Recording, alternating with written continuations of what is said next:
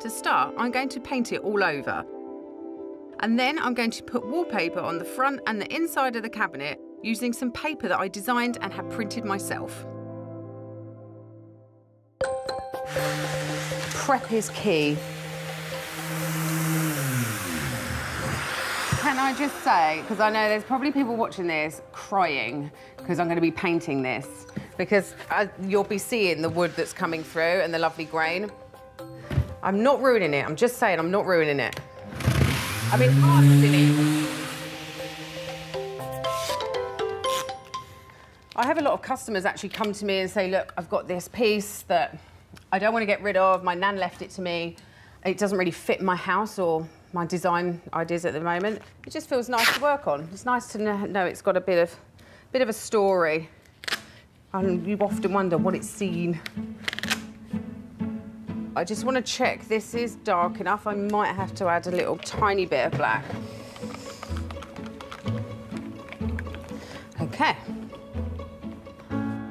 That first coat of paint does give you that feeling like it's starting to take shape, because no one likes prepping, but I can guarantee you that small amount of prep really does make your piece that professional looking finish that you wanted to achieve and you had in your head at the beginning.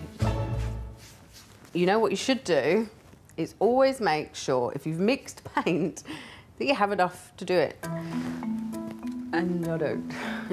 So I've literally got to colour match it. So the main issue of running out of paint is you'll see a difference when they dry if you don't match it exactly when you remix. I should just measure. That's what you should really do, but I never do. I live on the edge. I'm upcycling a piece of furniture for my kitchen. It was given to me by a lovely lady called Maria. This is incredibly well made. Her granddad Ray made it, so it would be really nice if I could get the shade of paint right. I think it is a tiny bit bluer, but I'm going to carry on and then mix it a bit darker for the second coat. Or whatever I mix with the second coat, that's what it's going to be, the end. So this is the paper I'm going in with. Oh, look at that. See? Transformation appearing. Mike, can I have a hot chocolate?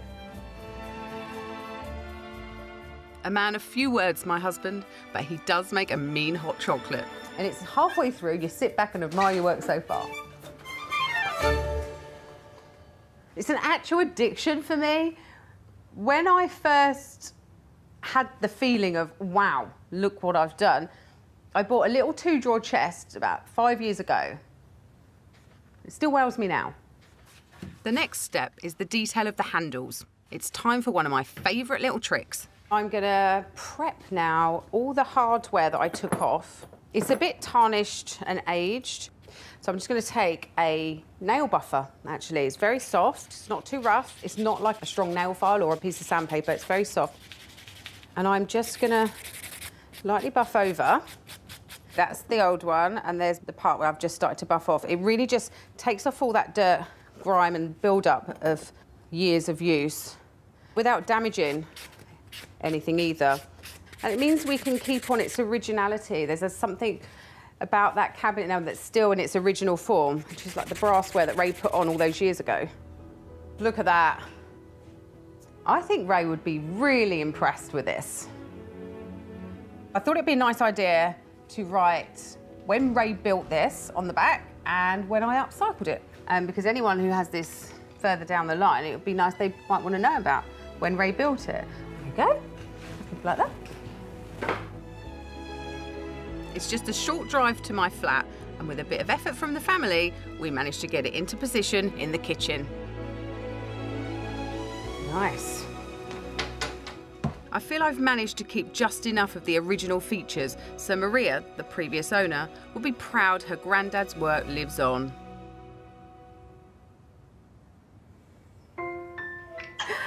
Yes! Hi, Maria. Now, I know you wanted a picture but I'm doing one better. I want you to see it right now. Oh my God, I'm so excited. Okay, I'm gonna flip it round. Oh my God, it's completely different. Oh my God, Zoe, it looks amazing. I absolutely love it. I'm getting quite tearful. Yeah, I really enjoyed it and it looks amazing. And thank you. So much. I'm so glad that you enjoyed doing it. See you later. Cute! Got really emotional. Where did that come from? She was so happy with it. That makes you feel really nice. I think I would have known if she didn't like it. Like, I really felt that she loved it. So, yeah, I'm really pleased.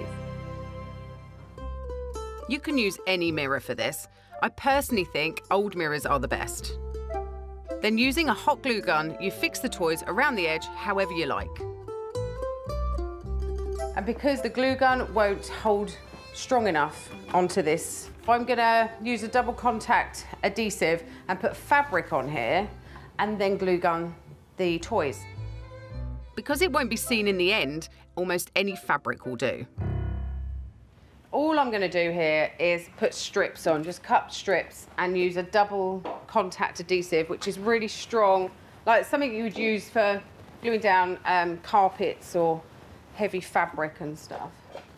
So for a double contact to work, you have to do what it says, double contact. So a spray onto the base, and a spray onto the fabric, and it's really strong. My hands are already sticky and I can't bear it. I've got this thing about sticky hands. We'll cover that in another episode.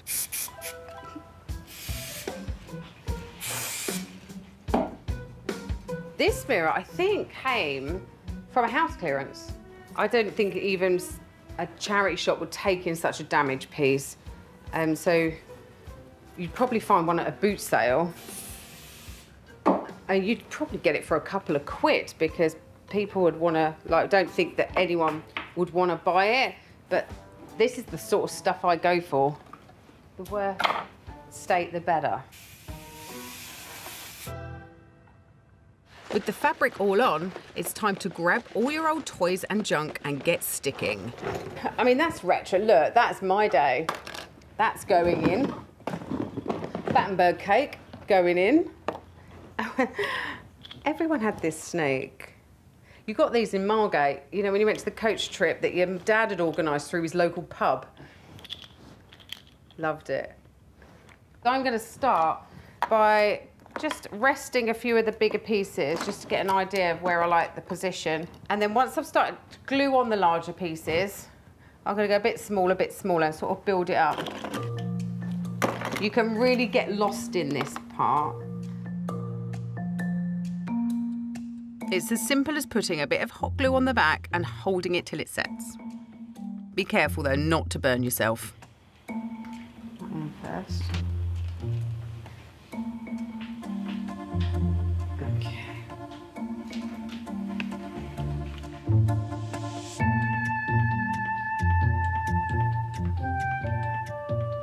This is extremely satisfying, knowing that all of this plastic was saved from landfill. Plus you're getting something really good out of it. Something really beautiful, useful, and looks completely different. So, back at home, it's time to see if my daughter Charlie actually likes it. Oh, wow. That's cool. Do you like it? I love it. You are going to love looking at this. Very Ted friendly. Look, we've got lion, we've got pigs, we've got tigers. I am very pleased with it. It's perfect.